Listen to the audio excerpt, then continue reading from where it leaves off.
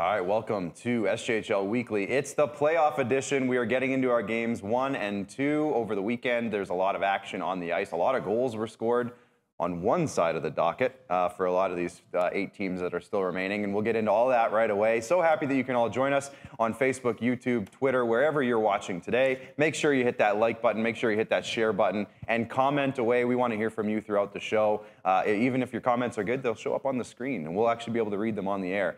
I might have just sprung that on our guys in the back because I think I forgot to turn that feature on, but they'll work on it. They'll work on it. They're good back there. But again, the games 1 and 2 are this weekend, so we're going to break all that down. And later in the show, we're going to be joined by Humboldt Broncos goaltender Benjamin Motew, who has some big news on his own personal front, but he also had a couple of really good games this past weekend. Plus, we do a little buy it or sell it quiz. I'm not exactly sure what we're calling this later on in the show, but it's going to be a lot of fun. So make sure you stick around from start to finish today because there's a lot to get into. But first, we got to thank our sponsors. Of course, UPL Canada is our big sponsor. They sponsor all of our broadcasts, as well as they are the presenting sponsor of the entire SJHL Playoffs. Bourgault, Cantera Seeds, Capital Auto Mall, Chevrolet, Great Western, Nutrien, RBC, Saskatchewan Construction Safety Association, Sask Lotteries, Tourism Saskatchewan, Sask Energy, SGEU, and SGI.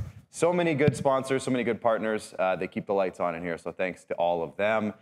But these lights are shining bright so that these guys can make an appearance. Rory and Jamie are with me today. Guys, if the first weekend of the playoffs is in the books, overall thoughts? Rory, I'll start with you.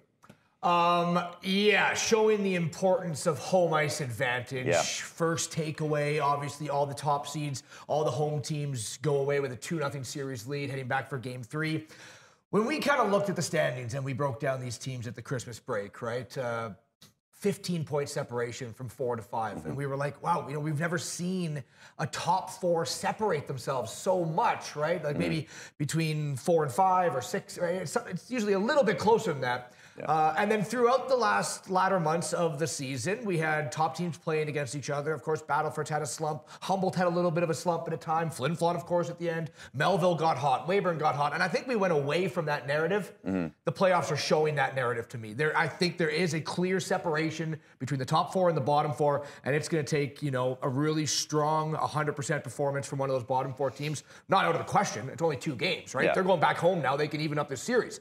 But the first 2 games showed me the separation between top 4 and bottom 4. And yeah, we're just looking for a little more from those bottom 4 teams in order to get back in the series. Jamie?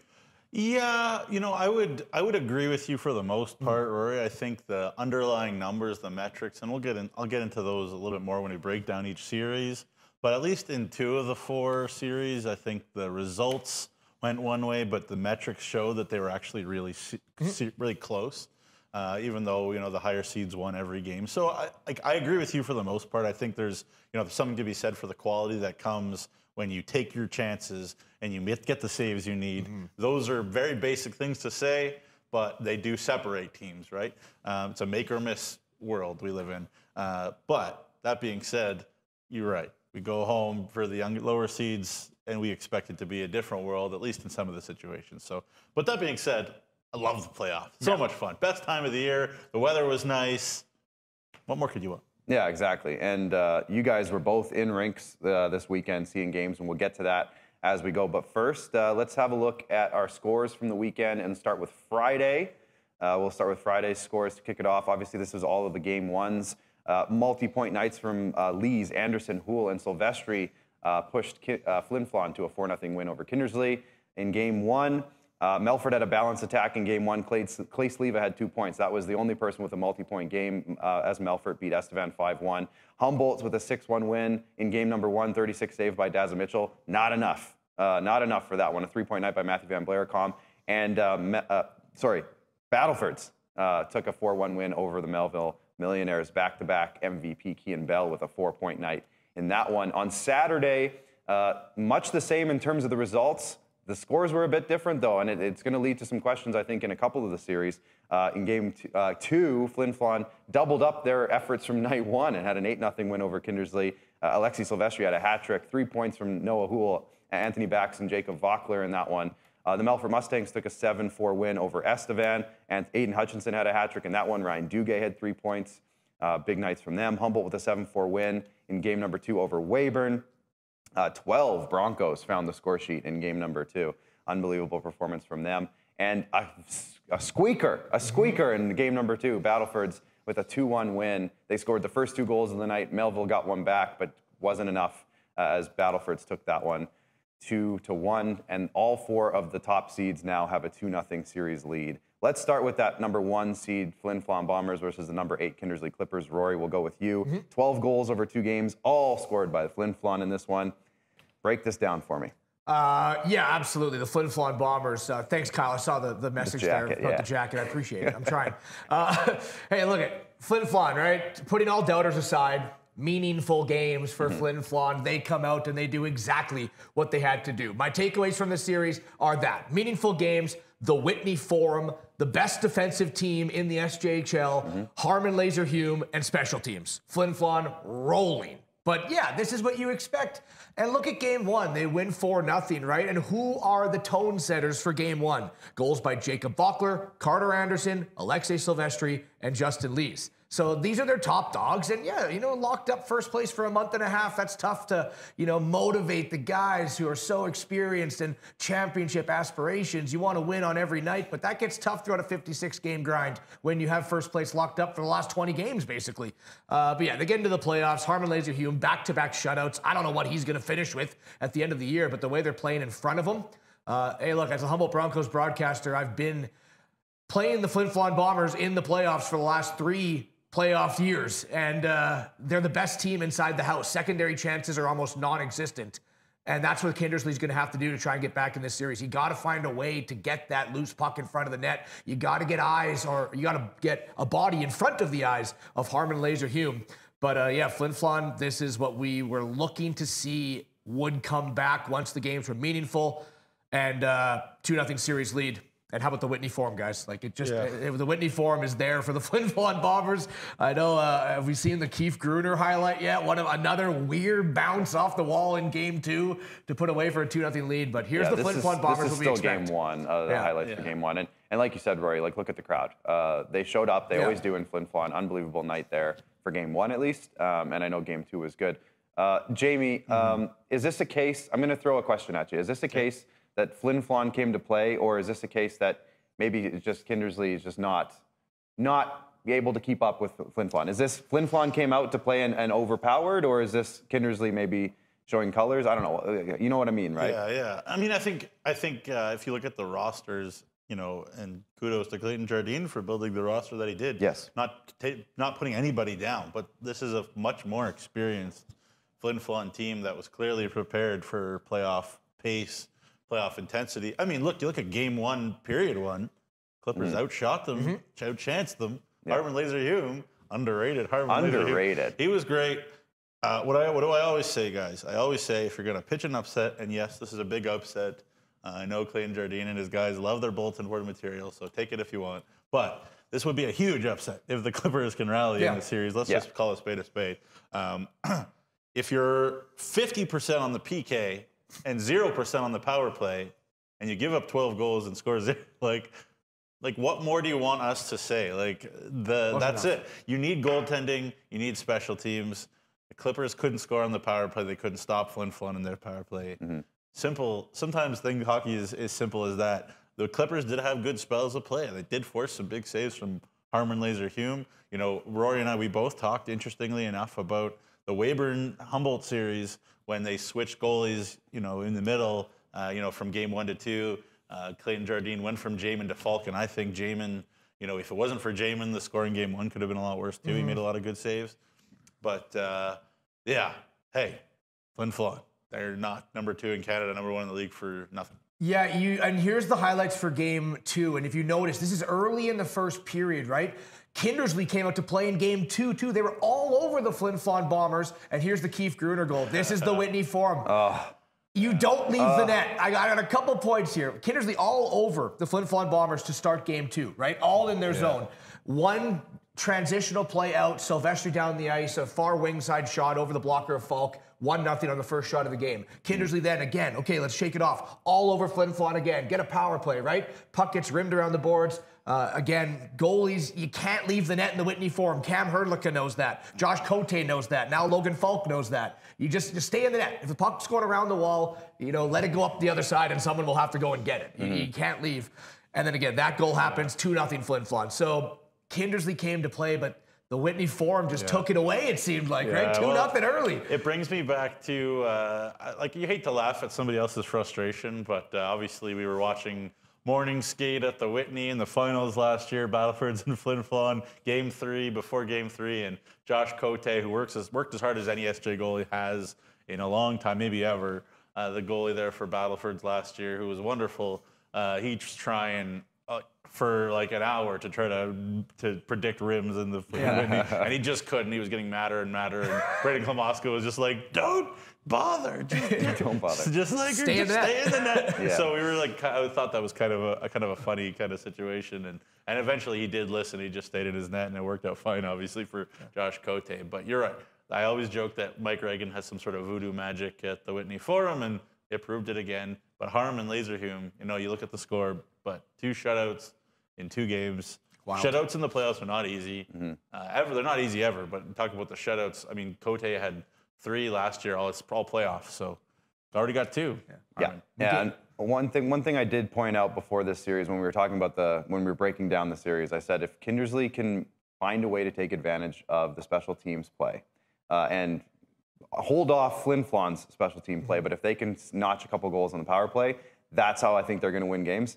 And it's very clear that 0 for 10 on the power play in 2 games of the Whitney Forum is not going to cut it. And, like you said, Jamie, 50% on the PK as well. So anything else on this series before we move on? I'm sure Flin Flon fans are now being like, no, don't give away our secret about the goalies, right? But like, we're here to help everyone, right? So anyone who's going into Flin Flon, if it's Kindersley going in there for Game 5 or Game 7 or next round, just don't leave the net. There you go. We'll give away the secret. A couple of Flin Flon fans are checking in on Facebook today.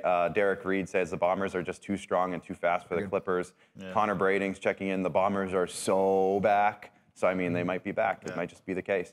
Let's move on now to the 2nd-ranked Melfort Mustangs against the 7th-ranked Estevan Bruins. Nugsy, you were in the building for these 2 games. The 2 games were 12-5 for Melfort combined. Like I said, the game 1, nobody really stood out necessarily. Clay Sleva had a couple points, but it was a pretty balanced attack for Melfort. Game 2 is a little bit of a different story. Can you kind of break down these 2 games for us? Yeah, and this was a series, and obviously I watched it closely, calling the games for the Bruins radio. I thought they were 2 pretty even hockey games. They really could have gone either way. I think the Bruins played pretty good defensive hockey. I know you say look at the scoreboard and you say, hey, like that doesn't look good, 12-5. And it doesn't, but I think there's a situation here where the Melfort Mustangs and James Venn made saves when occasionally Jackson Miller didn't. Just getting gotta call a spade a spade. Game 2 to me was very different than Game 1. Game 1, the Bruins played great in the first, second, third. They kind of faded. You throw back Keegan Little in, who finished his suspension, from his 5-game suspension there, and played in Game 2. But the chances were very even. The Bruins outchanced the Mustangs 17-10 over the 2 games. Neither team has really turned over pucks too much. There wasn't that many great chances. It was actually pretty tight, despite lots of goals going in. And the wild third period was the most playoff it felt there in Game 2. But in the end, I mean, Aiden Hutchinson and Clay Sleva and Ryan Duguay, who is stopping that line right now anyways? Aiden Hutchinson and Clay Sleva especially, what a combo. Aiden Hutchinson looks as confident and as good as anybody in the league right now. He could be as good, if not better, than Kean Bell right now, or Alexi Silvestri. Like, he's as much a Division I talent to me right now in the league as there is. So, big fan of those guys. But Rory, you were trying to say something there. Were you? No, I don't think so. I was just listening to you. I was going to take away afterwards. But yeah, sure. But the thing is, too, I mean, you look at the third period and games get tighter and tougher in third periods. I looked down at the sort of the deeper stats. The Melfort Mustangs were 65% on third period D-zone faceoffs. That's a recipe for success, especially in Games 1. But also Game 2, the Mustangs were pounding the Bruins physically. I talked to Trevor Blevins about that before Game 2. He said, we try to be a hard team to play against. We try to be heavy. But they took it to heart. They were brutalizing. Zach Burfoot played Game 1, couldn't play Game 2. Yeah. He had his injury issues. That's a big loss. Getting Keegan Little back was huge, as I said, and I think the Bruins responded well in Game 2. Scored 13 seconds in through Cade Kennedy. But yeah, I mean the Bruins were beat up, I think, by the Mustangs in Games 1 and 2. But that being said, the Mustangs haven't lost a game in regulation since mid-February, I think it is, and They just know how to win hockey games. They've won, I think, 10 or 11 out of their last 13 games, something like that. So especially at the Northern Lights Palace, I think Jason Tatarnic interviewed him after game 2. He wasn't happy about losing, but I think he understood that his team played pretty good given the circumstance. And so we'll see. Affinity Place has been a real fortress for Estevan the last couple of years. Yeah, big takeaway there is they're going back to Affinity Place. So, it's 2-0. You don't want to be down, but that's a big building to go back into. At full strength, though, a question for you, maybe both of you, if you want to answer as well. At health, at full strength, where would you compare the Melfort Mustangs to the first place seed Flin Flon Bombers? When Melfort's healthy, we just haven't really seen it all regular season. Yeah. Last, little while, 10-game winning streak into the playoffs. Where are they, you think, in comparison? It's funny that you mentioned that, right? I was thinking about this exact question. You take Flin Flon's biggest guys. You have Justin Lees, you have Carter Anderson, you have Jacob Vockler, you have Alexi Silvestri. We'll take those 4. Noah Hull at the point. Noah Hull at the point. Yeah. And then you throw, Clay Sleva, Aiden Hutchinson, Zach Summers, Ryan Duguay, and then Leith Olafson and Chase Freetmore. Yeah. So you say those are the biggest game changers on those two teams. You flip a coin? Yeah, I really think you flip a coin. And even in net. And Venn and Laser even in net. You flip a coin. If there's a Melfort Flin Flon final right now, crazy. Let's look at the highlight of the week, by the way. Yeah. I talked about Aiden Hutchinson being a beauty. I don't know if I'm stealing your job by saying that's okay. Don't worry about it. I've done it too. I've done it too. But Aiden Hutchinson was next level these 2 games. He was ridiculous. Let's go to that now. This is a Aiden Hutchinson with his best impression of he could go all the way. Go for it now, guys.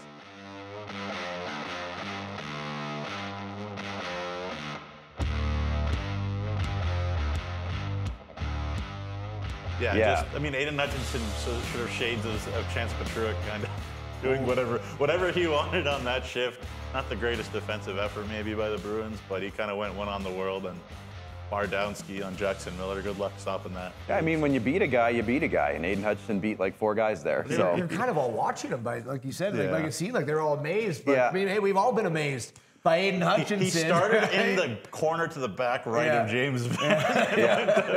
Did a lap and scored. Quite literally all the way. But the key thing about that goal, too, I think about is I forget who it was. I think it might have been Felix Allard, was trying to reach in, and he kind of did the toe drag, pull around Allard's stick, and snap it bar down in the flash of an eye. So live, it was quite breathtaking. I was like, wow. 5 points in 2 games for him. It wasn't just 4 points. goals too. You have to be good to put up points, but he was controlling the pace. The puck was on his stick. He was creating. Clay Sleva was out there banging and making things space for him too. So it's a great combo. Best Zach Summers I've seen in a while too. So that's always good to see. And Chase Freetmore was able to unleash a couple one-timers, scored one of them on the power play. If you were allowing Chase Freetmore to take one-timers, you're asking for big trouble. Yeah. But as I said, all that being said, I still think the Bruins played pretty good, and it was a pretty even couple games in my opinion. You need to stop that pass across. They're working on top of the umbrella and across to Chase Free. You need to close that off. Yeah. Because it's the best one-timer in the league. Force them to beat you some other way. Yeah, exactly. Because that's choice 1. Yeah, absolutely. So that series sits at 2-0. This next series also sits at 2-0. Rory, we're coming back to you. The number 3 Humboldt Broncos against the number 6 Weyburn Red Wings. 13-5. No team scored more goals in 2 games than the Humboldt Broncos this weekend. So, Rory, break down the 2 games for me between these 2 teams. Well, there you go. That's my first note. Offense has been dialed in, especially their opportunistic offense, right? Weyburn had good chances in both games. Outshot them in the second game. Ben Motew was there to make the saves when needed, but the Broncos were just opportunistic. Timely scoring after Weyburn gets goals, and then really capitalizing on a high percentage of their high-grade scoring opportunities. And I love to see that the secondary scoring is what drove the boat for the Broncos in Game 1. Their top line has gone 15 games with at least one of them getting a point. In Game 1, none of them had a point. Not Bryson, not Newens, not Bell, but it was Matthew Van Blaircom, it was Boris Kaufman, it was Ben Costantino, Pat Lanthier, Maddox Amaral, right? These guys stepped up, put on 6 on Weyburn, and that's really what you love to see for a team with championship aspirations. When one line is really good but doesn't produce, who's going to pick up that slack? And other guys were. Weyburn, on the other side, they were immensely better in Game 2. I would argue for probably 30 minutes of the game, they were the better team. Humboldt better in the first period. Then I don't know if they thought they were superstars after leading Weyburn 9-1, but they went completely away from their game, and Weyburn started to pour it on. right? Big thanks to Ben Motew back there as well, says the team, as he kind of held the Broncos in the lead for the game. But yeah, Weyburn, they found a way to kind of get to the front of the net, create their chances when Humboldt was away from their defensive side of the game. Here you see Matthew Van Blericom, that shot's on and off his stick. Mitchell plays it perfectly, but that puck can go one spot to score, and he puts it there, and that's why the Broncos are winning this series. They're just capitalizing on their chances. And then, we talked about two things for the Weyburn Red Wings working well going into the playoffs. Special teams and goaltending, right? Their power play was awesome. Their PK was awesome. And both Daza Mitchell and Angelo Zoll were awesome going into playoffs. Well, what's been their Achilles heel in game 1 and 2? Special teams, mainly their power play, Ofer, and their goaltending, right? Mitchell, 6 goals allowed, although I wouldn't say it was his fault in game 1. And then, they go with Zoll in game 2. He allows 4 goals on 14 shots. They pull Zoll out of the net. They put Mitchell back in. He allows a goal on his first shot face there in game 2. So I am a little worried about the confidence now of both goaltenders after doing that switcheroo back and forth. Hey, look, I'm not in the dressing room. I don't know if they told both goaltenders going into them, like, Mitchell's going to get game 1, Zoll, you're going to get game 2, because it's kind of how it was going down the stretch. But, I don't think it's good for the confidence to be changing and then pulling one and going back in. But look, they're both great goaltenders. So when they go back down to Crescent Point Place, where they have the first place power play in the league, and Daza and Zoll are play out of their mind, this is a series I can see that gets evened up for the road or for the home team once Weyburn's home. Yeah, and I should say too, I mean, we go through these highlights for game 2. Like, it was 6-2 Humboldt in the third period, and the Weyburn Red Wings did not give up. Nope. Just like when it was, I didn't mention really in the Melfort Estevan games, it was 5-1 Melfort in the third period in game 2, and the Estevan Bruins cut it within 2 to rally as well. Back to that too, a big night from Alexander Papasporopoulos. Yeah. He had 4 points in that second game. Yeah, he was wonderful the whole two. But that's both games. We're already done talking about that series. But yeah, I mean, so a couple. Let's go back to the Melfort. A couple of things you said, Rory. I mean, you think back to the moves that Scott Barney did. He didn't make a ton of moves, but what he did do was he brought in Boris Kaufman and Jacob Stritzy, and you talked about the pressure that was maybe on Bell and Bryson and Newens to be the creators, productive-wise, up front. Same thing. I think Weyburn was looking for that and got Matt Hodson, around the trade deadline too. But what I saw from Stritzy and Kaufman specifically, two guys that were obviously from the OJHL, it's a different style of hockey and whatever, growing into the style of hockey here in the SJ, and obviously gets ratcheted up in the playoffs, is both those guys were getting into the home plate area, taking their punishment, taking their licks from Weyburn defensemen and creating chances. And Boris Kaufman scored a goal where he just kind of out-muscled the guy. So I'm sure that's really good to see for the Humboldt Broncos as well, just to allow a little bit of depth to those 3 veteran power forwards at the top. But yeah, LBR Arena is a tough place to go, but so is Crescent Point Place. Yeah, and Oakley McElwain was the other one they brought in. And right. I don't think he's getting enough praise. He's just a big, mean defenseman who is so good in his own zone, along with Ben Costantino. That's a 6'4" and a 6'3" defenseman on a pairing, right? Yeah. And he played 14 games for Grand Prairie, right, in the regular season. 4 assists, no goals, before being acquired by the Broncos. 23 games in the regular season for Humboldt. 5 assists, no goals. And then Weyburn goes up 1-0 in game 2. And McElwain scores the game-tying goal. So you can just know that he felt awesome getting his first career Junior A goal. And, if he would have went 150 games for Humboldt before scoring that big of a goal, I think they would be fine with it, because it was huge. It was the momentum changer. But he's just so good in his own zone, and now come out and get his first career Junior A goal. I thought that had to be mentioned. Yeah, he's not on the Broncos to score, though. So. Yeah. Well, no. But now watch him go off, though. Watch him go off. That's the way the playoffs are, right? Yeah. I mean, the guy that... Teasdale and Kovacs are going to do everything they can to try to shut down Bryson and Bell and whatever, but somebody else has got to step up, because those two guys are good. And that's what happened in these 2 games for Humboldt. So kudos to the Broncos. Let's move on now to our final series here, the number 4 Battleford's North Stars against the number 5 Millville Millionaires. These games were a lot closer than the other 3 series, I believe. Nugsy, we're going to go back to you here. Just a 6-2 total score over the 2 games for Battleford. Again, much tighter than the other 3 series. Kean Bell had a big game 1. Let's just break it down. What did you see about what did you see in these games? And to add on to what you were just saying there, 2 of those 6 were empty netters. So really, it was 4-2 for Battlefords in these 2 games. And if you think about it again, you look at the metrics. The good chances of the 2 games, Melville had outchanced them 20-12. And I didn't see, and I'm sure you guys didn't see, Logan Cunningham playing this well for Battleford's in net. I spoke a little bit to Key and Bell, trying to book him for Thursday, the Insider Show. No, some spoilers there anyways. Spoiler alert. But Logan Cunningham was great the last couple games in the regular season too for Battleford's. Obviously, he's only 18. Usually you think about SJ goalies, you go in 19 or 20-year-old.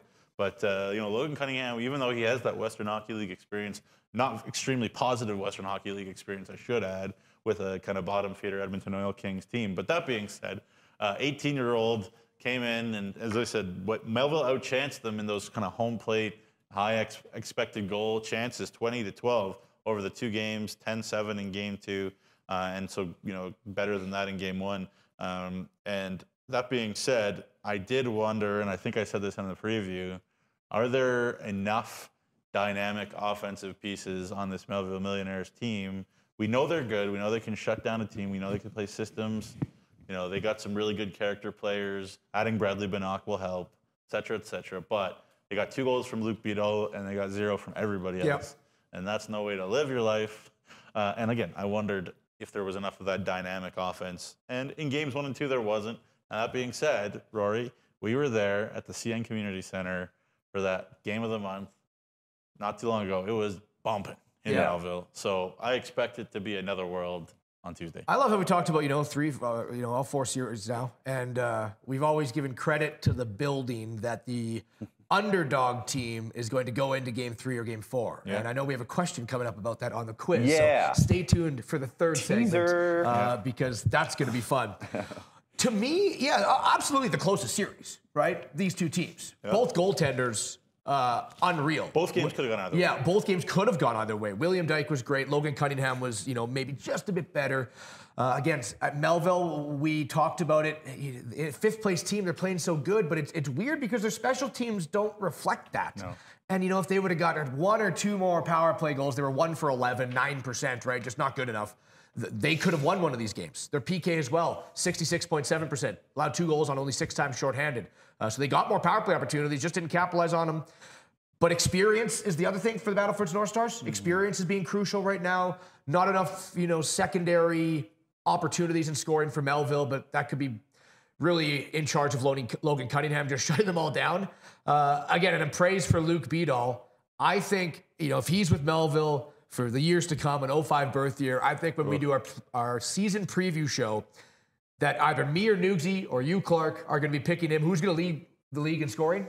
Luke Beadle might be a favorite of a choice come 2 or 3 years down the road. He's so good. Well, goals, Yeah, goals, He does score. He scores goals. He doesn't miss chances when he gets them. Also, I should say, in this game, I guess it'll be later, so spoiler alert, but the Mills did tie it up, they thought, and there was a goal called off. Yes, that was mentioned in the Facebook comments as well, actually. Yeah, so Melville got both goals. It was the right back, call, though, I'm pretty Kirk sure. Peekman. Yeah. So Kirk Peekman knew about it. Yeah, I think it was the right call, but that it was a no goal. That it was a no goal. Yeah.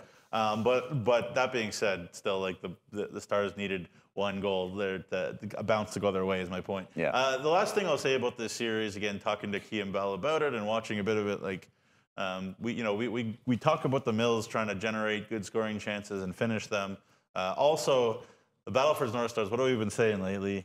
They need to play better defensively as a team. They were wonderful defensively in these 2 games. They really kept things to the outside. They let Logan Cunningham see it. Their D were harder on sticks, harder on pucks in the blue paint area. All these little things, details we were talking about that the Stars had there's the no goal there. Yep. That's a high stick. There was a little bit of complaining there from the Mills, but nothing crazy. And in the end, you got to give credit to the Stars. That experience. They found a way to buckle down and play defense these 2 games.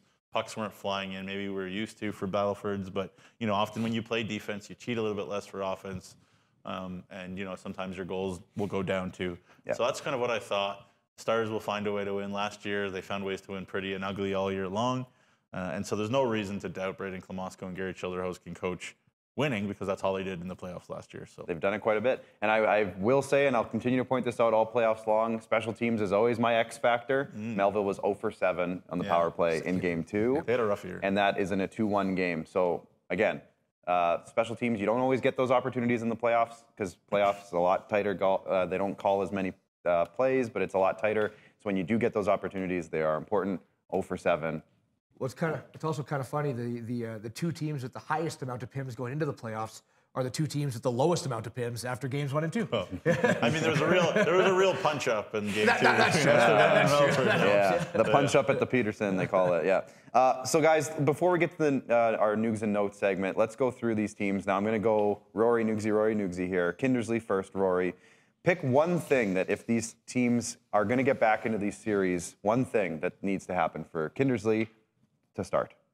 Yeah, I mean, the obvious one, I would say, power play, but I'm sure that could be said for any of these losing teams. You got to get the power play working. So I'm going to say, I've seen Flin Flon play in the Whitney Forum. I've seen them play away from the Whitney Forum in playoffs hockey. You can't get to the house. You got to get to the house on the Flin Flon Bombers. You're going to take a beating to get there. Maybe you draw an extra penalty that way. But secondary opportunities are so hard to come by in front of Harmon Laser Hume. You need to make his night and their defensemen's in front of the house night miserable. Get in there because it's the hardest team to do it against. I know easier said than done, but that's where you're going to get the goals against Flin Flon. Yeah. You're not going to score perimeter stuff on them. You're not. Jamie, so in the house. Yeah. That's good. That's a good one. Jamie, Estevan, what do they need to do to get back into this series? One thing. Only one thing, Jamie. Play like you did in game 2. Yeah. I mean, make a few more saves. Yeah. And I don't want to call a kid out too much, but make a few more saves. And like I said, Jason Tarnick was not upset really after game 2. Like they played well. They got Keegan Little back. So just replicate that, and get a bounce. There was not many bounces Estevan's way either. So just be confident. Don't panic and get a bounce. Yeah, Rory, the Weyburn Red Wings. This one I'll use special team, right? 0 for 8 on the power play. Broncos PK was not great going into the playoffs.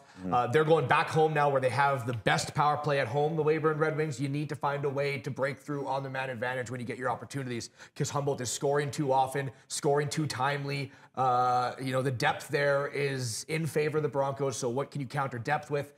Power play, special teams, goaltending. So power play for Weyburn needs to get going. Finally, Melville Millionaires, Nugsy, what do they need to do? Yeah, same thing. I mean, special teams, again, for Melville. Battlefords will get their chances on the power play, and they'll score on them. They are wily. They are a veteran. They find ways to draw penalties to Battlefords. They know what they're doing. The dark arts, as some people call it. They know what they're doing, and they take advantage of it. Melville, you gotta find a way to score when you get a power play chance. Because they have not been able to do it consistently this season. But now's the time. Yeah, now's the time. And now's the time in this show for Nugs and Notes. So, Jamie, I'm throwing it right back to you for Nugs and Notes. Yeah. I kept piling Nugs and Notes all week long, so I apologize. I'll try to be quick. Me and Rory are actually going to have a nap. Yeah. So I'll try to be quick. I'm very sorry. Okay. And if Benjamin Motew is watching, because he's our guest in the next segment, he can also have a nap. Enjoy Nugs and Notes, Ben. Yeah. I'm going to ask you to take notes and have a quiz later for you, Ben. I'm just kidding. He's joking. I'm joking. Sort of. Maybe? Maybe. No, I'm kidding. Okay. The NCAA Division I men's tournament bracket is set. Donnie Hua-Villeneuve, former Flin Flon Bomber in the University of Maine, will take on Cornell. Caleb Moretz and Xavier Laplante with the RIT, also former Flin Flon Bombers. They'll take on number 2, Boston University on Thursday, the second ever appearance for RIT in the NCAA tournament. Caleb Moretz, what a good player he was in the SJ. Justin Close in the University of Minnesota, the Kindersley kid, they'll face Nebraska Omaha. And Dawson Smith in Western Michigan, the former Laurent Ice Wolves goalie, they'll take on Michigan State. So big task for Western Michigan, but that should be fun. Love to watch the SJ alums when they go off and play college hockey. Red Deer Poly wins the second consecutive championship in the ACAC. I kind of call Red Deer Poly SJHL University because tons of kids go there. In fact, 16 SJHL alumni are on their roster, and ex-Battlefords North Star Jackson Steele they scored the winner in double overtime over Concordia of Edmonton in the championship game there. So very, very cool for them. In Sask U18 boys hockey, the Saskatoon Blazers are up 2-0 in the finals over the Regina Pats Canadians.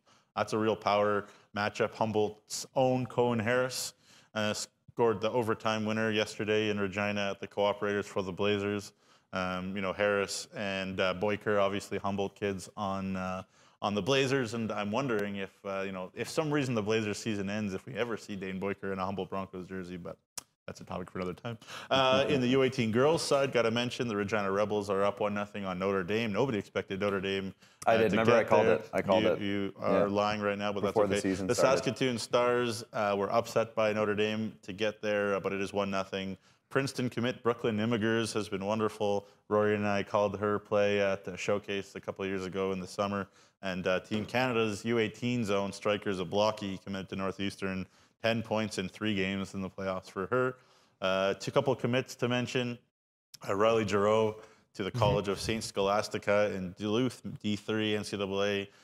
He played college baseball, and now he's going to play college hockey, so that's kind of cool. It's my boy. Two multiple sports there, and a catcher, and he's built like a catcher. Yeah. Anyways, Toughest player on the field, the catchers. Yeah, he's a tough guy. And then Chase Visser, of course, of the Nipawin Hawks to the University of Jamestown, ACHA. And if we could get the community ambassador graphic, oh, please. There you go, the award. Finalists, go to sjhl.ca to vote. The contestants are, drum roll please, there you go. Joey Lees for Flin Flon, local boy, obviously, Keegan Little from Weimark, Saskatchewan, the captain of the Estevan Bruins, Jacob Cazette, local boy up to Larange from Arange, and Leith Olafson also there for the Melfort Mustangs. So you can vote, go to April the 14th, and we'll bug you between now and then to keep voting for the RBC Community Ambassador finalists. I'm going to take a drink of water, and you guys can take over because that was done, Jamie. Do catchers have knee problems? It just like when they get older, it seems like it's it would be bad for the knee. I wasn't a catcher, but I had knee problems too. Okay. This is just a baseball thing. I think it's a baseball thing. Yeah. When we come back from our break here, we are going to be joined by Humboldt Broncos goaltender Benjamin Motew. Very excited for that. So stick around for after these messages. It's the 2023 model clear-out at Capital GMC. Drum roll, please. 0% financing is back. For a limited time, finance rates are as low as 0% on select new 2023 GMC Sierras. CapitalGMC.ca.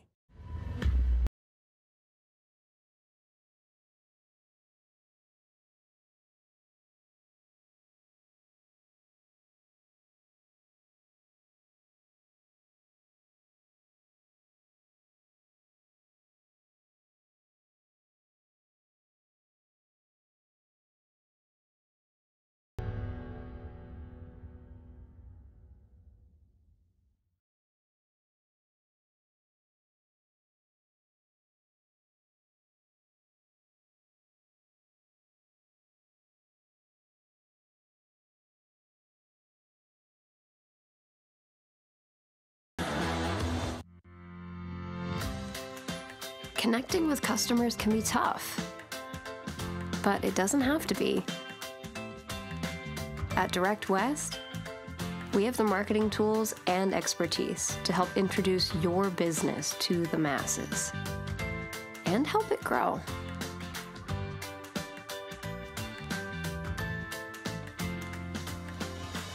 Connect with more customers.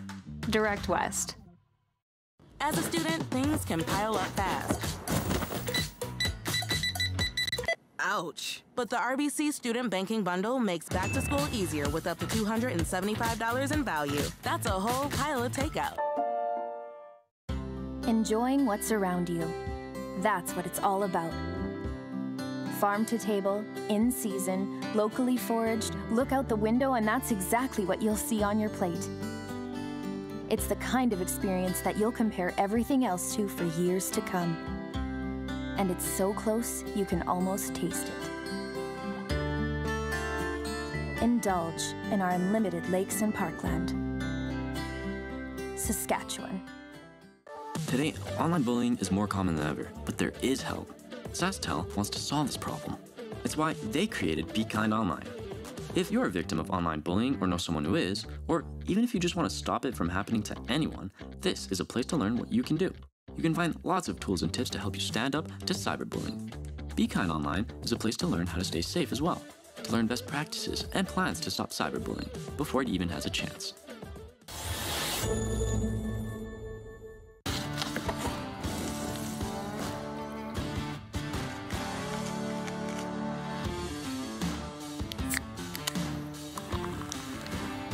Original 16. Celebrate things done well. Sask Energy Network members are the best choice for natural gas solutions for your home or business. With comprehensive services like heating equipment maintenance, appliance installation, and in-store financing, they have natural gas solutions that go beyond heating to bring you the comfort, efficiency, and reliability of natural gas, both indoors and outdoors, all year long. For whole home natural gas solutions, network members burn brighter.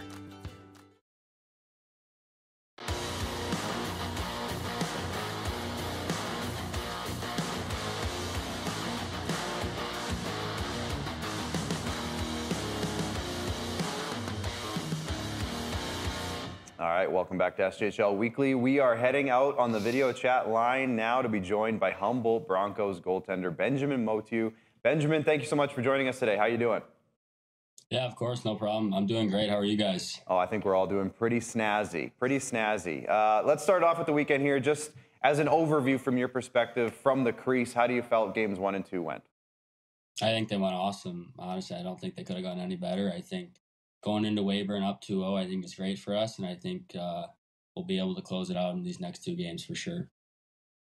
Yeah, Ben, always appreciate your time. You know, I got to ask you, I know goalies love to watch NHL goalies and, you know, when they're growing up, I think maybe more than any other position, they're always trying to steal things from goalies. So who is the guy for you, either growing up or now, that you watch in the NHL that you're like, I'm like that guy, I'm going to try to steal as much as possible? And what are those things that you steal from him? Yeah, I think growing up, I watched a lot of Ben Bishop and a lot of Jonathan Quick. 2 pretty different goalies, but I tried to take sort of the athleticism from Jonathan Quick, and then just, now I'm not the biggest guy, but I tried to take sort of positioning from Ben Bishop. I thought he was a really good goalie a few years ago. Hey Ben, can you take us into the Humboldt Broncos kind of dressing room right now? You know, you got your leaders, you got your guys that have been into the playoffs before. You got your broadcaster. You being one of them. You got me. You know, I'm not often in the dressing room, but and then, you know, but it's also the second youngest team in the SJHL and now the youngest in the playoffs, right? Yeah. Where's the belief kind of with this group that, hey, we don't care about our age. We got the guys that can lead us to a championship? Yeah, I think you're exactly right about that. I think for us, age doesn't matter. And I know it's the same way with Barnes. Like, he doesn't care how old you are. If you're playing good, he's going to play you. I think that's how he's always been. And I think that really goes and shows into our room. I think all the guys trust each other and have confidence in one another. And we treat each other all the same. Not 20s don't treat 19s or 18s or 17s differently. We all try to treat each other the same. And I think that sort of plays a big role into our chemistry and why we've been able to gel so good as a team this year. How do you lead? You know, you are one of the veterans, one of the leaders on the team, but also a goalie, right? So you got to get into your mind, you know, prior to the game, you might not be as much of a vocal leader, say, you know, as Cage Newens, but back into the dressing room, you know, do you try to be a vocal leader? Do you try to, you know, be example? Like, because you are one of the guys that, you know, has this experience. Yeah, I think for sure. I think I'll try to sort of stay in my lane unless like I need to say something. Like, going into the games, I'm not a big talker, but saying the intermission, I think that, because obviously I can see the whole ice and I know what's going on always out there, and say I see something, I'll mention it to the guys and tell them if I see something, maybe what I think, what they could do out there, and then sometimes it works, and then they trust me. So I think it's sort of just like using my voice when I need to, but then also knowing when to sort of stay quiet and stay in my lane almost. Benjamin, you came into the season, you know, as kind of the bona fide starter for the Humboldt Broncos, especially after your playoff run last year, and you got 40 games. You got one of the bigger workloads across the regular season this year. Was that something that helped you get ready for the playoffs? Did you prefer having a heavier workload this year? How did that go for you? Yeah, for sure. Listen, I would play every game if I could, obviously. Like, I love playing. But yeah, I think definitely playing almost every game, every night, I think definitely helped going into the playoffs, because it's game after game after game, and you don't get time off. Like, we'll have games, and then mostly for the playoffs, we're not really going to get days off. We'll practice every day. So I think just being able to have that workload in season is good to help during playoffs, because I know my body and I know what I'm able to do throughout every night. Yeah, for sure. Obviously, I watched that series with you guys in Flin Flon really closely last year, and yeah, like, obviously with what happened in the first round, we don't have to go into it, but it kind of put you in a situation where it was kind of a sink or swim type of a situation. How beneficial was your playoff experience last year, you know, knowing all of a sudden, due to circumstances out of kind of your control, like, it is on you now? So how much did that help you? Yeah, obviously it's something you never want to hear. You never want something like that to happen. But I think going into that, like you said, it's sink or swim. So I think I tried to sort of make the most of it and do all I could for the team. And we ended up losing the series, but I think that overall, I think we played a good series, and I think it definitely helped out, especially this year going into the playoffs. I think knowing what teams are like in playoff time, there's a lot more traffic, a lot more battling. Maybe you get hit a couple more times in front of the net. So I think it's just stuff like that. Knowing tendencies of teams in playoffs, definitely. I think getting those games in last year, like playing 7 playoff games last year, is a big help going into this year, just because of the experience. And if people don't know kind of your story and journey into the SJHL, do you feel that you were ready because of the mental fortitude that you have established on how you broke into the SJHL? You got called into camp. You started your rookie year as kind of the 3rd stringer, eventually moved into 2nd stringer. Then it was like a 1-2 tandem, right? And now starter. So, is there something that I don't know about that started even before that allowed you to have that mental drive, knowing I don't care who's in front of me, I'm going to play my best to try and get ahead of them? And then it obviously has set you up for success this year and then with your commitment. Yeah, I think even like you said, even before I came to the SJHL, I was always, every team I went to before, say it took me a few months, 4 months, I was never the starter, right at the beginning of the season. So I think that's definitely helped me throughout my journey, just knowing that if I battle and I work as hard as I can, and I get my chance in the net, then I'm not gonna give it away. I'll get in the net and I'm gonna keep it. So that's sort of been my mindset throughout the entire thing. Obviously, sometimes you're not gonna get your shot right away, but when you get your shot, you gotta take that opportunity and you gotta make the most of it. So Benjamin, growing up just outside of Chicago, I'm sure you were there during the Stanley Cup dynasty years. Is there any memories that you have from that time frame, just growing up around the area? Did you go to any of the games? Maybe did you get to a playoff game? Who were some of your favorite players during that run? Just go into that time for you. Yeah, I mean, I was really I got to go to actually, I think it was Game 6 against Tampa in 2015. I got to watch them win the Stanley Cup in Chicago. So I think that's for sure my favorite memory. Obviously watching all those series in 2010 and 2013. But I think it's got to be that 2015 when they beat Tampa at home. I think that was an awesome time, because it was obviously I was there, and there was nothing better watching my favorite player, Patrick Kane, score a goal in that game, and then I think Duncan Keith scored. I have a great memory of that game, and I think that was it was awesome growing up there, and then going to those parades after. There's nothing like it.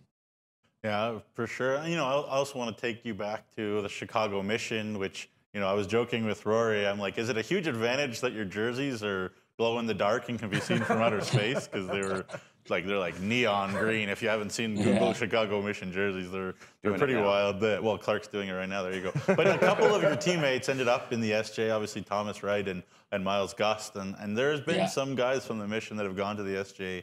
Over the years. Was that all coincidence, or I guess what was your path? Rory mentioned kind of going to camp and making it and being good enough to kind of allow the Broncos to trade Tristan Boileau to get Spencer Bell, and now Spencer Bell is one of the best players in the league, and you're one of the best goalies in the league, and boy, did that turn out pretty good. But anyways, that's ancient history. Just talk about how it is that you were like, I'm going to choose the SJ.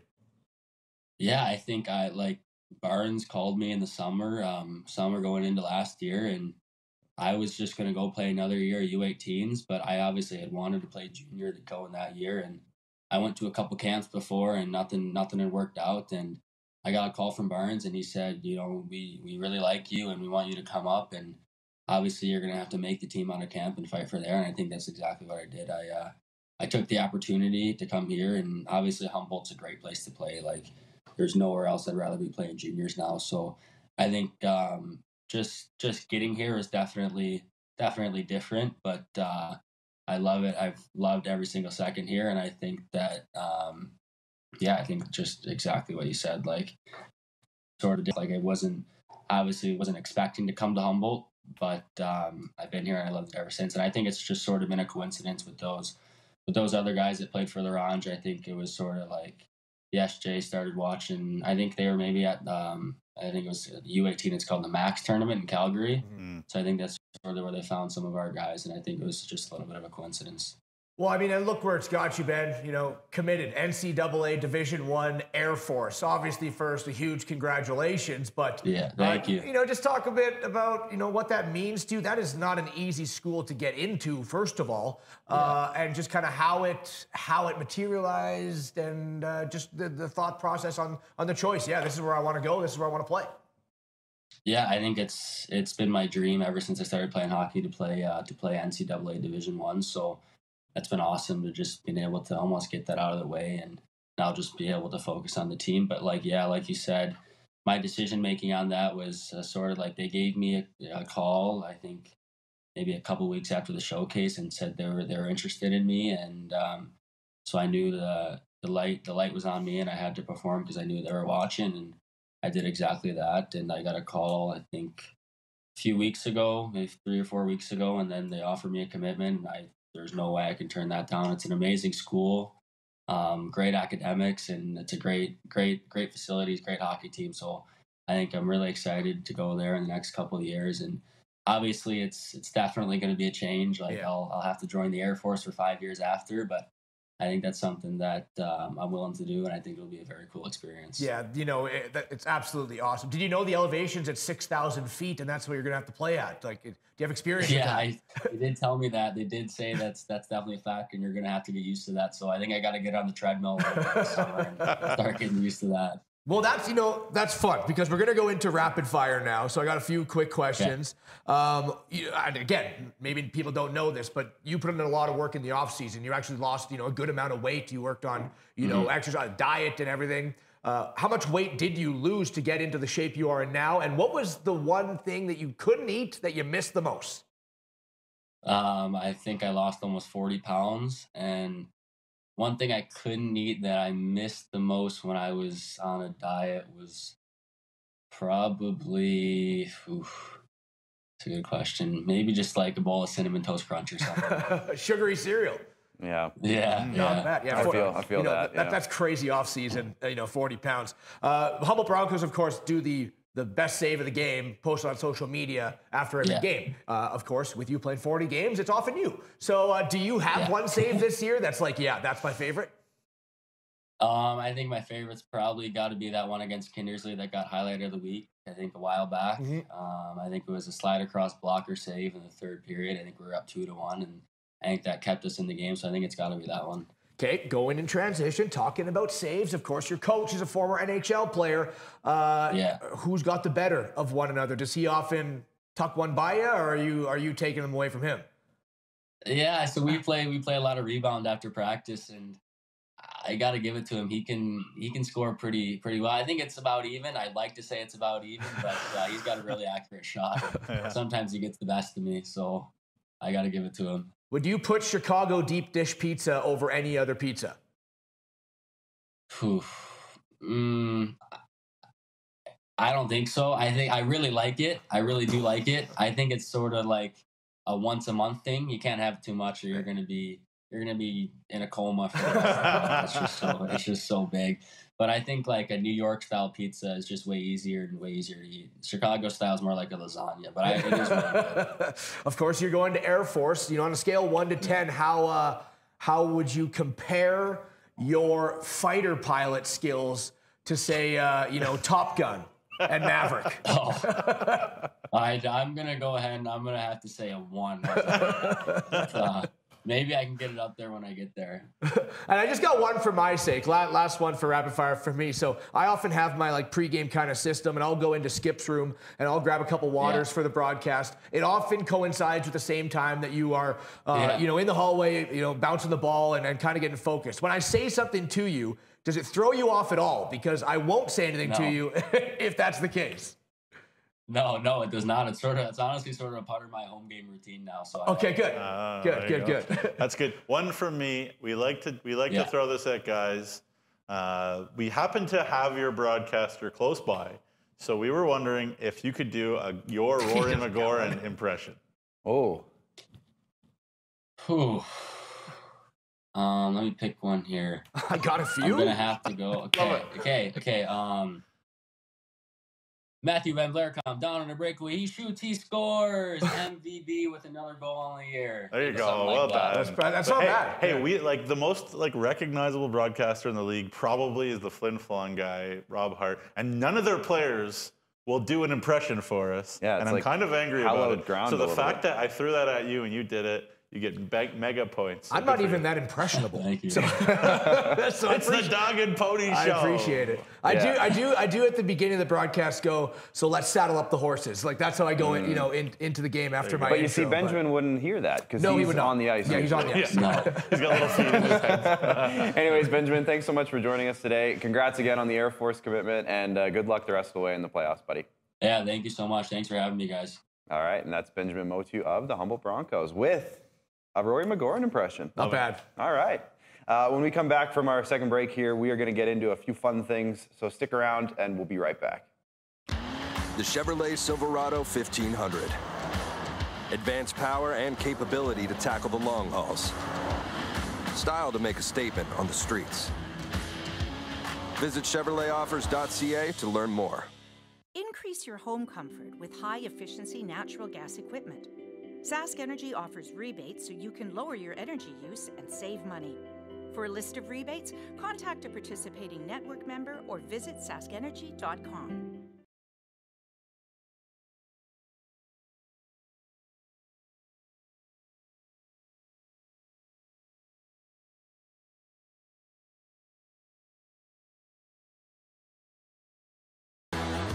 When you buy a lottery ticket in Saskatchewan, your money really goes a long way. More than 12,000 sport, culture, and recreation groups receive funding from Sask Lotteries every year. Everyone wins. Thanks for helping me out and trying to protect me today. It's the kind of thing that, somebody comes out who's not ready, not prepared, and put into an awkward situation without somebody taking leadership and saying, hey, I'm going to protect you. It's going to shorten people's careers, and that's a big reason why we exist, and what drives us to do what we do. They know how important their role is in the community, being a good leader, showing kids that there is a right and a wrong way to do things, and leading the right way, being a positive role model to not just kids in the community, but anybody in the community. Coach said a lot of great things that are really consistent with the values that we have at the SCSA, and respect for those around us, respect for those that we work side by side with, leadership, and part of that is being innovative and collaborative and solving problems together. Really, the last one that you touched on was integrity, doing what's right and doing it the right way. And those things just yield incredible results, not just in terms of making things safe, but really being productive and striving, whether it be in a game or in your life or in your business. I think absolutely we try and fill the roles of all those values and just try to be the best people we can, really, not only for ourselves, but for our teammates and for the community around us. Had a lot of fun today. Thanks, guys. You're very welcome. Thank you.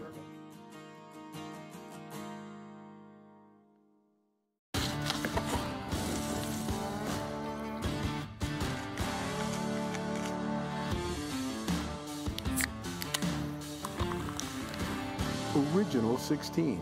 Celebrate things done well.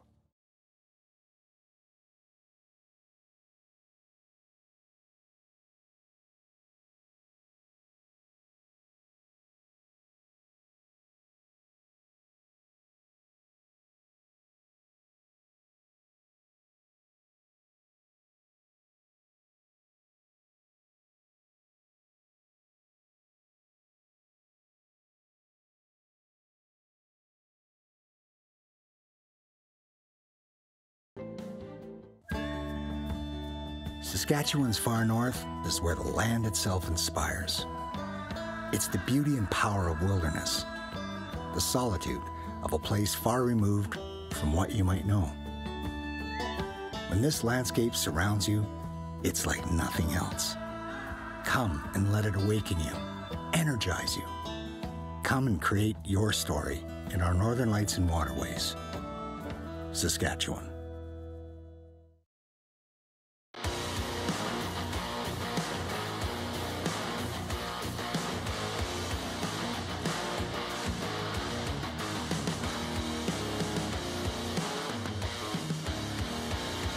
All right, welcome back inside SJHL Weekly. I'm laughing because we're talking about our fantasy pool that Jamie's going to update in just a second, and he just didn't didn't do my team. Didn't update Because it doesn't matter. My team doesn't matter. You or Jeremy, no point. Doesn't matter. You guys were in a distant third and fourth. Yeah. It wasn't that distant. If you either win or you're the loser. Yeah, I think that's what the saying is. Just before we head into that, let's just have a quick look at the stat leaders from our first 2 games of the playoffs here, because there were some guys who put up some big numbers. Alexi Silvestri, 6 points. He leads the way for the Flin Flon Bombers. We talked about Aiden Hutchinson a lot. We talked about Kean Bell a lot. We didn't talk much about Matthew Van Blericom outside of your impression from Benjamin Motew, which is very good. Alexander Papasporopoulos, we talked about him a little bit there. A little kudos to him for a big game in Game 2. And Noah Houle obviously leading the way. And we mentioned these other guys as well: Kaufman, Vockler, Costantino, Duguay. Guys, did anybody stand out? I guess let's just quickly go into that. Did any of these guys stand out specifically to you in the first couple of games?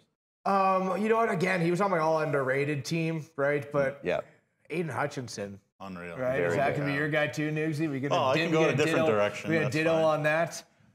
You know, he's a premier talent. Like he's really good. And you know, when we talked about when Melfort was in a little bit of an injury issue, he was always the guy that just needed to step up. That he was injured for a little bit as well, but you know, among the top 5 in SJHL scoring, and you know, I don't know, he won one of the best in the league, but he would be the one 5 points, and 4 goals in two games. Yeah, both he and Silvestri had hat tricks. Silvestri had a first period hat trick, and he said on the post game interview there with the Flin Flon Bombers, Austin Mattis asked him, "Have you ever scored a hat trick in 1 period?" And he said, "No, I never done that." So there you go. Bemidji State, you're getting a good hockey player. Yeah. Alex Papasporopoulos, same series there. You said Melfort and Estevan, obviously. Gritty kid, you know, we always talk about kids from the OJ. Are they going to be tough? What are they going to be like? Yada, yada. He obviously has Centennial Cup experience. He played for Pickering at the Centennial Cup when it was in Estevan. So obviously made that connection. But he was gritty, really good on the penalty kill as well. And yeah, huge, obviously, with Keegan Little either out with the suspension or getting back up to speed. And Zach Perfett not 100%. Talk about a guy that needs to create offensively. Alex Papasporopoulos was wonderful for Estevan the 2 games. And he listened to me talk about my OJ career for about like an hour on the bus on the way to the game. So kudos to him and Rain Hodge for sitting there listening to me gab for about an hour on the way. How many times did they like try to signal it by like almost getting their headphones in their ear? Like, No. Can you keep it? They like, were asking me. They were asking me questions. So they were really nice. That's good. Fair enough. Yeah, a couple good kids there for sure. Just a quick note: Connor Brading is asking. He can't seem to get his vote through for Joey Lees for the RBC Community Ambassador. So, you know what, Connor? I can't answer your question as to why. I think you're allowed 1 vote a day, is my guess. Yeah. So that could be something there, but we'll have a look into that for you, just for you, just so you know. Nugsy will do it though. It's quiz time, gentlemen. We're going to go over some questions here that we came up with before the show, and I think there are some fun ones here. So we'll start it off with: will there be 2 or more sweeps, series sweeps? I'm going to say round 1. We're just talking about round 1 here, obviously. 2 or more. So that means if you're saying 1 or less, that you're saying no to this question. So 2 or more. Jamie, let's start over on your side. Well, I think there will be 1 sweep. So I'm going to say less than 2. Yeah. Okay. I'll say 2. I'll say 2. We got all 4 series at 2-0, so I got as good of a shot as I ever could to having more than 1. Sure. And let's go with yes. I think there'll be 2. It is set up that this could go all sorts of ways. Yeah. I just have a feeling that all the bottom 4 teams who are down right now are all going to find a way to squeak 1. I'm going to say 0. 1 or more, you mean? 1 game. Like they're going to sneak 1 game, all of them at least. Yeah. So I'm going to say 0. Oh, gotcha. I'm just going to say 0. Okay. There you go. I'm in the business of selling tickets here, gentlemen. Smart. Anyways, which lower seed right now, down to nothing, feels the best? And Rory, I'll start with you on this one. Feels the best. So they're down 2-0, they're losing, but which one feels the best going into Game 3? It's a close tie. Melville, I'll just by a hint, because those games really with a power play goal, you know, that high stick being 2 centimeters lower, right? Like they could have won one of those games. Yeah. And they haven't been to the playoffs since 2016 or 7. Like it's a long time. We saw the building at the game of the month, one of the final games of the year, absolutely rocking. I can't wait for the excitement to the fans in Melville. I'll say Melville. Yeah. I'm going to say Estevan. Yeah, that was my other couple one. of reasons. They played great in the 3rd period. They put 3 goals past James Venn in the 3rd period in that game too, so they played great last time we saw them. And then also, last year against Flin Flon, they went down 2-0, lost 2 games at the Whitney Forum, round 1, then won 3 in a row. So, and then they have they have 5 guys who played Centennial year. They have 9 guys back from the playoffs last year. There's lots of experience. Keegan Little's back. He looks really good. So I'm going to say Estevan. Yeah, I'll go with Weyburn, and only because they've just played so good at home. Yeah. And that crowd in Weyburn, I've been a part of the Estevan-Weyburn series on the Estevan side of things. Yeah. They're not very nice in Weyburn. They'll get under your skin. Yeah, they know what they're doing. And the booze will be flowing. They know what they're doing. So I'll say Weyburn just because, that home rink is so good for them. After seeing 2 games, who do you guys think is going to be the breakout star of the overall playoffs? Which player maybe is coming out from underneath the spotlight of some of the other players, who's going to be the standout at the end of it all? Yeah, that's exact. Boris Kaufman for me, for the Humboldt Broncos, because of that reason. You know, you got the Newens, the Bell, the Bryson, the Van Blaircom, right? Veterans like Amaral, Weagle. Kaufman's only played 21 games in the regular season, too, acquired at the deadline. 17 points in 21 games. Now he's got 4 points in 2 games. He's got all the skill, can play a physical brand of hockey, really working with Matthew Van Blaircom and Maddox Amaral now. And, he's not going to get the top pairing, I don't think, for a lot of the games. It's going to go to the Bryson, Bell, and Newens line. So Boris Kaufman, I think, can really have a breakout playoffs, well over a point per game, and be a leading factor of that secondary wave of scoring for Humboldt. Yeah. I'm going to take a slightly different direction and say that we saw a totally different Logan Cunningham than we saw a lot in net there for Battlefords. I think 2 games, he was great. He was great for the last 3 games of the regular season. Also, Battlefords went on that run, and they said he has that experience. He's a big kid. And obviously, Battlefords is looking to play a lot better than they have as a whole team in front of him. So I'm going to go with Logan That's a good pick. Yeah. I'll say Braden Sinclair. Not that he didn't have a good regular season. I just think that Battlefords, over the course of the playoffs is going to need to find some other people to step up and put up some big points. I'm just going to say Braden Sinclair, I think, is going to have a nice playoffs by the end of it all. Sure. As we move on here, how many shutouts, because he already has 2, how many shutouts will Harmon Laserhume end up with? This is an open-ended question. You can answer any number, but he's already got 2, so don't say 1 or 0. Well, look, if you win the championship, you got to win 16 games. So how many, if you think first they're going to win the championship, it's at least 16 chances, because a shutout would equal a win as well, at least 16 chances that he has to get a shutout. I don't think he'll get 3. I think he'll get 1 more. Yeah. Well, 1 more. It's tough. Well, it's Cote tough. had 3 last year. 3, 3. And they bashed their way to the championship. So, you said 2. Yeah, I think probably 3 is the smart answer. 1 more? But I'm going to say 4. 2 more. Oh, nice. I'm going to say 2 more, just because, as I said, there's already got 2. And 2 games. That's a whole round. That's a win of a round of shutouts. I'd say how many guys ever get playoff shutouts in their lives? That's true. Forget about 2. fair. But I'd say 4. I'll say 4. I'm going to go all out and say 5. 5. I'm going to say 5. Go Harmon Laserhume. And you guys are just underrating him. He just continues to be underrated all season long. If they get through the Kindersley Clippers, which is still yet to be told, it's going into Kindersley, where that's the only building that Kindersley won against the Flin Flon Bombers in, right? They're going to have to go up against the likes of, I'm just saying, if all the top 4 teams close out their 2-0 series lead against really high-powered offenses in Humboldt, Battlefords, and Melfort down the stretch, right? So, Absolutely. It's going to be tough to find shutouts. Easy. Yeah. But possible, So the final one, and we kind of a little bit already touched on this, but which rink gives the teams that are currently down 2-0 the biggest advantage heading back for games 3 and 4? So we're talking Melville, Weyburn, Estevan, Kindersley. Which rink gives the biggest advantage to those This teams? is a wild question, because I think obviously every rink does, but they're all different reasons. And we kind of hinted at that before. I'll give the slight edge to Affinity Place. Estevan has won a championship in that building before. Recently, yes. They play very, very good defensively in that building. I think that's what they're going to have to do. A big, loud arena when the fans get up and show themselves. I'll take Affinity Place. Yeah, and kind of the reverse again of a similar question that we asked earlier. But yeah, I'm going to go with Melville. They were 10 games above 500, at the CN Community Center this year, where the Melville Millionaires. We keep saying that it was bouncing at the SJHL Game of the Month recently. So. And again, they didn't necessarily get outplayed by Battlefords, and that's what you expect in a 4-5 as well. But, you know, it was very, very close between Battleford and Melville in those first two games. Then you throw home ice advantage in there for Melville, where it was bumping. And that community, they haven't seen playoff hockey in a while. You know there's going to be a real outpouring of emotion. You know, they haven't had playoff hockey since 2018 in Melville. So 2018. There's going to be a big outpouring of emotion.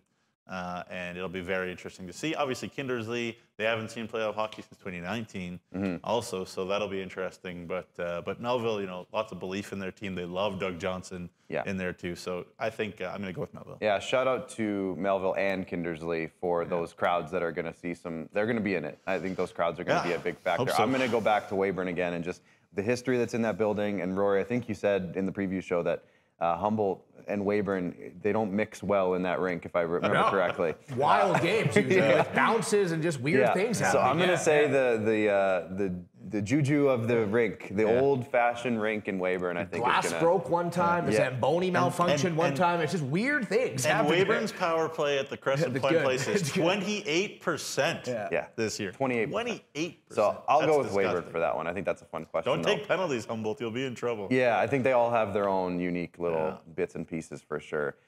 Let's just bring up, if we can bring up that bracket from earlier in the show, guys. I'm sorry to throw this at you, but games 3 go tomorrow on Tuesday. Games 4 go all on Wednesday. So if we can bring up that bracket one more time. Perfect. They also fell asleep during Dukes and Notes. Yeah, that's fair. That's fair. That's fair. I went fast, okay? You did. You didn't do too bad. But as you can see, again, all top four seeds lead 2-0. All of the games kick off. 3 of them at 7 o'clock, 1 of them at 7:30 tomorrow night, Tuesday night, and Wednesday night, very similar schedule. They're all back on the ice for the back-to-backs there. So I guess just as we go into games 3 and 4, what are you guys keeping an eye on as we get into these? These could be pivotal games already. Yeah, you know, I'm obviously the broadcaster for the Humboldt Broncos, but aside from that game, as Nugie said just a couple seconds ago, really happy and excited for Kindersley and Melville. Look, you're never out of a series until you lose at home, right? And, we think. Yeah. And they got their first taste of playoff hockey in 6 and 7 years, respectively. So really pumped for those two buildings in Kindersley and Melville getting to experience that. Yeah, absolutely. Jamie, anything standing out right now? Yeah, just similar. Just happy for communities that are desperate for playoff hockey. Clayton Jardine has done such a nice job. Doug Johnson's done such a nice job, kind of revitalizing those communities and those organizations and bringing them to places where they are now.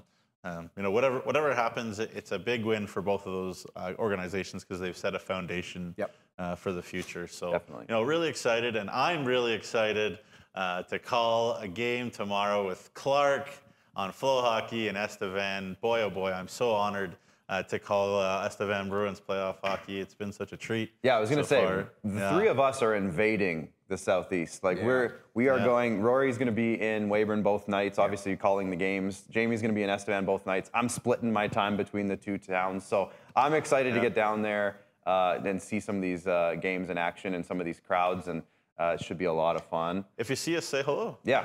Absolutely. I mean, even if we're up in the booth, candy. Yeah, just throw candy at Jamie from up in the booth. Always. Yeah, it's just throw candy at Jamie from down below while he's up in the booth. I think that he would probably be fine. We're not like some goalies. We're like Ben Motew. You can talk to him before just talk to him. We're good. Yeah, especially if you have candy. Yeah, I'll be walking around as well during the pregame and stuff, chatting with some people in Estevan specifically, obviously with me having a little history there, and then in Weyburn should be fun to see some people as well. So I'm excited. But if you can't get to the rinks, again, I always say this, what are you doing? Get to the rinks. I'm sure that there's still tickets available in all of the communities, so get out there. But if you can't, make sure you get your Flow Hockey subscription so you can watch all the games online, and also follow us on Facebook, Twitter, X, Instagram and TikTok, as well as YouTube, which you may be watching right now on YouTube. Hit that subscribe button. Hit like, share, comment, all those things right now before the end of the show. That gives us a huge boost on our social media platforms. So make sure you follow us everywhere and get your Flow Hockey subscription to follow all of the action. We have pre-game and post-game recaps from our boy Jacob Faith. He's going to be on the road. I can't remember where he said he's going to be this week. Somewhere. I think he's going to be in Kindersley. Not Humboldt or Battleford, because that's where he just was. So. Yes, he's going to be in Kindersley, I think, for one of them. So make sure you say hi to Jacob Faith if you see him, but he's going to be doing his pre- and post-game videos. We got graphics going up all the time with recaps and information for everybody. Stuff going up on the website, sjhl.ca. we got you covered. We got you covered, folks. And another shout out to our big sponsors as well. UPL, of course, the presenting sponsor of this broadcast and all of the playoffs in the SJHL. So shout out to them. Borgo, Cantera Seeds, Capital Automall, Chevrolet, Great Western, Nutrien, RBC, Saskatchewan Construction Safety Association, Sask Lotteries, Tourism Saskatchewan, Sask Energy, SGEU, and SGI. SJHL Insider is on Thursday. Jamie's going to join me on the set. We're going to recap games 3 and 4 and set you up for games 5 and 6. And then Monday we'll be all three back here to potentially recap some series, finishing, maybe give some previews potentially to some future series, and we'll get you the schedules and everything depending on how this week all goes. Or preview Game 7. Preview Game 7. Which would be the Tuesday. Would be the Tuesday. Would be the Tuesday for any Game 7s that will take place. It'll all be on the Tuesday. So we might have a few of those previews for you. Who knows? I mean, there's just so much that can happen. So make sure you're following along everywhere. Rory, Jamie, guys in the back, Bryson, Jordan, whoever else is back there today. I'm not fully sure who all is back there today. And everyone here at IKS, thank you guys so much for tuning in and just enjoy the hockey, guys. It's going to be a great week.